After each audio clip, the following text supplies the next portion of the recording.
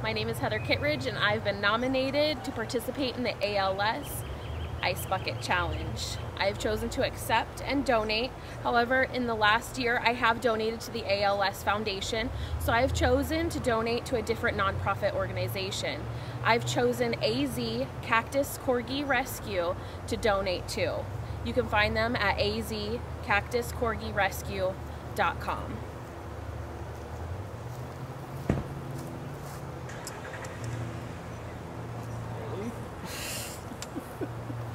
It's horrible. Oh my God.